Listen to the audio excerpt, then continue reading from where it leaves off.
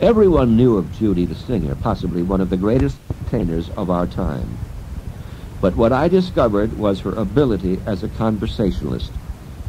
On Judy's first TV appearance with me, we talked more than she sang, and that was a side of her which was my discovery. I often had her on the program where she never was allowed to sing. I only wanted to hear her talk. Judy was very funny off stage as well. Never bawdy. It was rather a grand manner that she had, and at times you would have thought she came from a high social background rather than her born-in-a-trunk backstage upbringing. I recall a few lines from her. We were speaking of a well-known actress who was known for her bed-hopping, and I said to her, isn't so-and-so a nymphomaniac? And Judy said, only if you can calm her down. She told me that when she was a young star making a children's picture which became a classic, The Wizard of Oz, the dwarfs were very fresh and sexy with her. She also said that they were usually drunk and that you had to capture them with butterfly nets. One Munchkin said to her, I would like to give you a sexual experience that you'll never forget. And Judy replied, well, if you do and I find out about it. Judy could be the most difficult, talented person in show business. Many TV shows would not touch her because of her unreliability. She would always refuse to come out of her dressing room. You had to beg her. She would not come to rehearsal. But that was only when shows were taped, and she knew she could get away with it. But why? When shows were live, she would appear seconds before her appearance and give everybody a mild cardiac attack. To this day, I cannot figure the reason for it. I will now give you an hour-by-hour account of my date with Judy. 10 a.m. Scene, Judy's home in Westwood. Jack Haley, Jr., the producer for a Walper special that I was doing, and I arrive at Judy's house. We're taken into a living room in a medium-sized Hollywood home. The living room has obviously had a party the night before, as there is a motion picture projector with film all over the floor. After a half hour, Judy enters in an old-fashioned dress, sweet, but wearing a great big floppy hat, the kind that Janet Gaynor wore in pictures. 11 a.m. Judy is very sweet at first, but has a strange look in her eye. She asks me to speak to her alone. The two of us go into her den, and she says, get rid of that guy. I have never met him before, but I hated his father. His father was Jack Haley, who appeared as the Tin Woodman with Judy in The Wizard of Oz. I try to tell Judy that she is being rude to young Haley, and I am embarrassed. Poor Jack said nothing to disturb her, and indeed is anxious to get out of the house because he feels the enmity. I beg Judy to be polite to him, and she and I plan to go to the Brown Derby for lunch. I know that Jack is ill at ease, and this will be a way of breaking off the pending hatred on her part. I don't know what it's all about.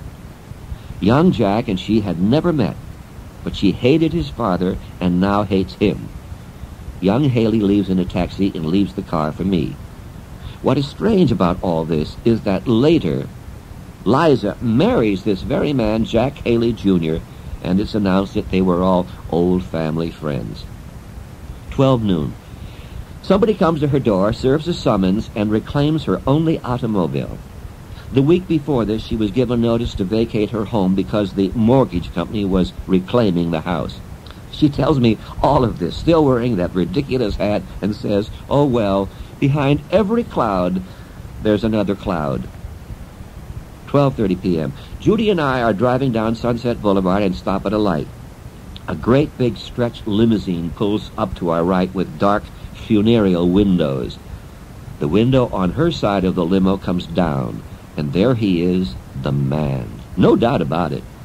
The voice says in a southern country accent, good afternoon, ma'am, I'm Elvis Presley. I just want you to know that you're the greatest entertainer in the world.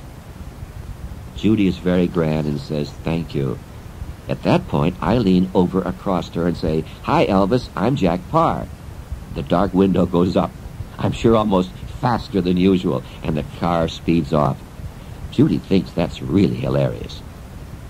I can see that she is so pleased by this great compliment to her and at my embarrassment. You see, show people are like puppies. They love compliments. If actors had tails, they would be wagging them most of the time. Love me, love me, love me. 1 p.m. We arrive at the Beverly Hills Brown Derby. She makes a great entrance, lessened only by the waiter's reaction, and I sense that she's been there before under dramatic circumstances. She orders vodka and tonic. I have white wine. 1:30 p.m. Judy doesn't want to order food, but has a few vodkas to relax. This is unusual for Judy, as she most often drinks Blue Nun wine. I get worried and think if there's going to be a problem or a scene, I had better get my wife there. I call and leave word at the Beverly Hills Hotel to tell Miriam, who is shopping, that it's Mayday, Mayday. Join us. 2 p.m. It goes on that way until about 3 p.m. Now, at no point is Judy anything but regal. There's hardly room in the booth for me, Miriam, who joins us, Judy, and that crazy voile sombrero she's wearing. She doesn't want any food, but how about another drinky poo? 3 p.m. We tell her that we must go back to the hotel and ask if we could take her home. She insists on joining us. We leave the Brown Derby and drive to the Beverly Hills Hotel. As we arrive under the canopy and park the car, Judy sees, now get this, James Mason getting out of the car. She yells, "Jimmy, Jimmy!" and rushes to meet him. Mason is a very civilized man and a cool cat if there ever was one. He sees Judy out of the corner of his eye, senses a reunion he doesn't wish for, dashes, and disappears into the lobby.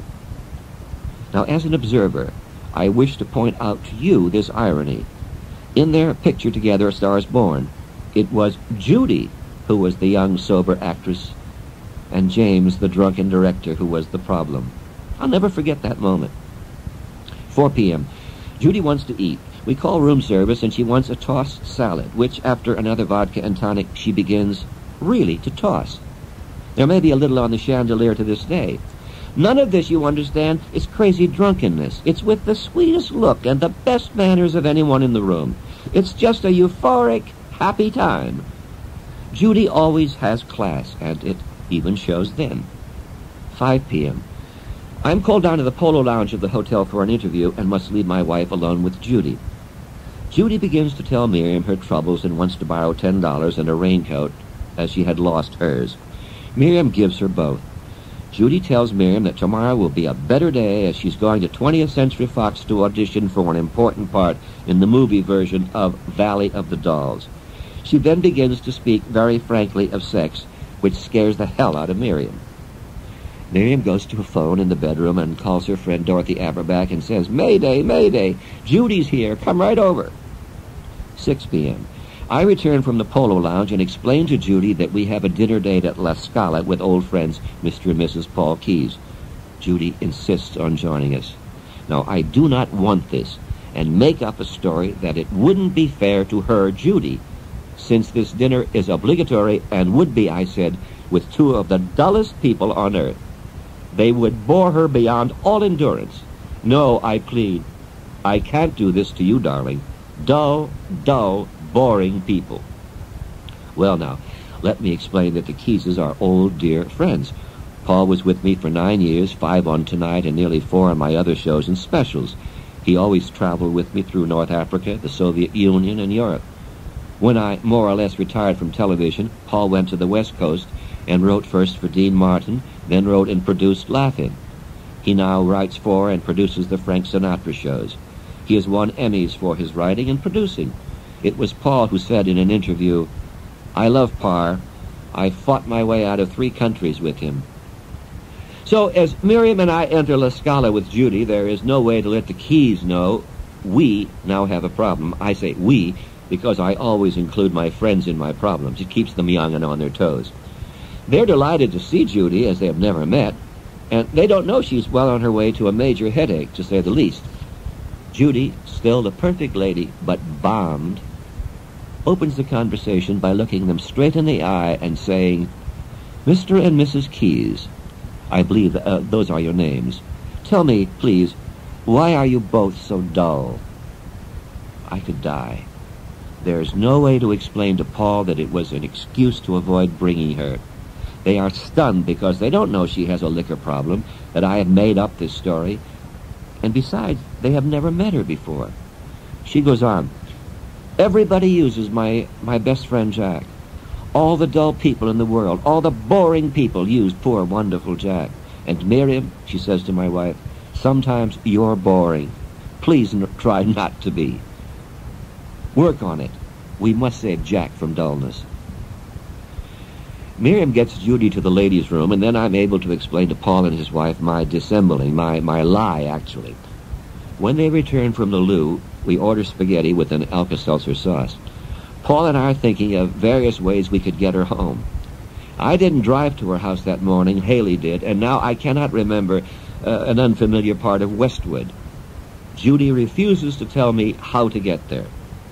When a person is devoted to a cause, when she has started a campaign to stamp out all the dullness in the world, she doesn't want to go home. 9:30 p.m.